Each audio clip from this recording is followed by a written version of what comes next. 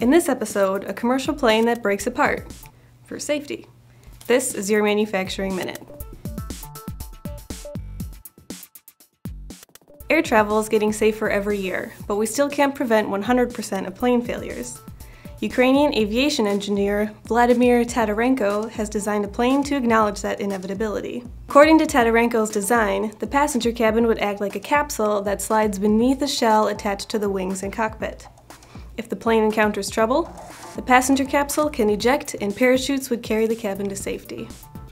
Inflatables along the bottom of the cabin would ensure a gentle landing and keep the passengers safely afloat in the event of a water landing. Would you feel safer in the skies if you knew your plane could detach its passenger cabin?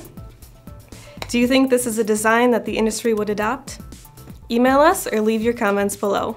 That's all the time we have for today, but tune in every weekday for your next Manufacturing Minute.